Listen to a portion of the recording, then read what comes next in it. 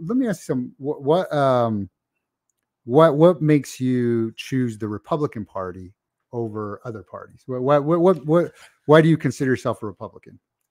Well, it's a story, obviously. Mm-hmm. So we skipped over a lot, a very important part. When I went to college, played there for a couple years, ultimately got into trouble, got arrested, ultimately got convicted of armed robbery, conspiracies, ended up going to prison. Mm-hmm. During that whole process, I became aware of the system and the Constitution, and obviously I went to trial as my own lawyer. Okay.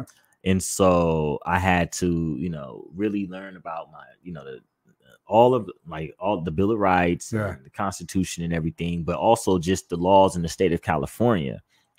And so after going through that process, I pretty much was able to speak up for myself in a different way. Mm-hmm. Before, when I was young, I was kind of angry and just acting out, and trying to go to other people to try to solve problems for me. Sure. And now, after going through that whole process, that was how I was able to pretty much learn how to navigate some of these, navigate the system is what I call it. Yeah. But the reason I chose the Republican Party, and I can walk you through it, mm-hmm. but while I was fighting my case, mm-hmm. and I was studying law, there was a whole movement going on in the late 2000s, and it's the sovereignty movement. What the Tea Party is. I don't know if you're aware of that. Familiar with the Tea Party, yeah. Your name is being taken by the government takes your birth certificate, they take out the treasury bond or some mm-hmm. things like that, right? Yeah. On the fringe elements of the right. Correct. And so, but me being, my own lawyer at the time and through trial, any type of information, especially when it pertains to law and you're mm-hmm. trying to get your freedom, I'm not going to pass up. So I went, looking through that, and even did a deep dive into it because it was so interesting to learn about the foundation of what our law is on, which is there is truth to it. Yeah. And I'm not saying it's a con or a conspiracy or even a scam, but there has been elements of the sovereignty movement where I have seen scams and cons and conspiracies. And I think it's important for especially Republicans to stand up to some of the fringe elements of the conservative party. Yeah.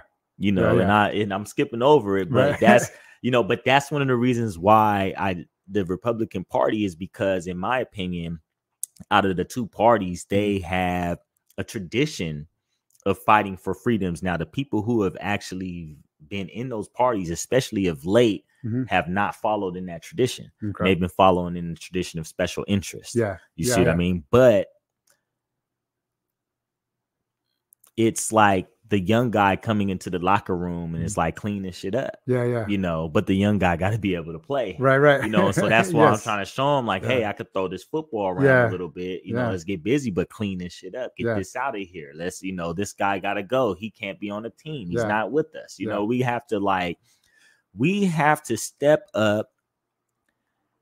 And I say check, some of these negative elements wherever we are. And I say that even for the Democrat Party. Yeah. And I talk to Democrats a lot. I'm running a district that is heavily Democrat, it's heavily liberal. Yeah. And I tell them I can't even I'd be hypocritical to really, demean that party because it is because of that party, especially in this state, that I'm even able to run and to vote today. Yeah. I'm an ex-felon. Yeah. So there's a lot of people say the Republican Party lacks empathy. Mm-hmm.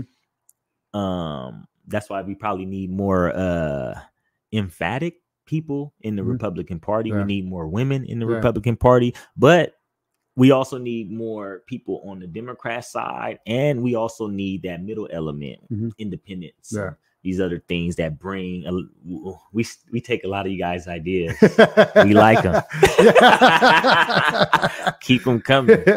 Now, one of the things, because I get this, I'm an independent, and I meet people who will say things like, based off the color of my skin, I should be a Democrat. Oh yeah. Do you get that? Yeah. Where all people, the time. Yeah.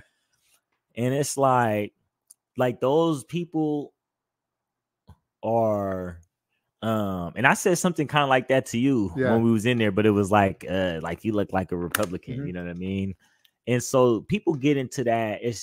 I say kind of like sports teams, you know, and I think people kind of cling to that instead of what is actually going on in the party. Yeah. You know, but to that, I usually say like my father and my grandfather from Mississippi, you know, and they're like Republicans. Yeah. You know, so it's like there's different elements. Even if you go back into history, there's always been Black Republicans. There's always been Hispanic Republicans, you know, so but people don't really know that history. Yeah. And so the hardcore people like that, I just argue with them. You know, I think Facebook, my aunties and stuff are like that. We've gotten into, before I get on Twitter or before I say anything about Stephen Whitburn or whoever it is, I've argued with my own family members and my own aunties about this, you know, but this is how much it matters to us, like as Americans. Yeah. So people take it personal on X, Twitter and all that. I'm like, dude, my auntie's actually doing better with the points than you are. You know what I mean?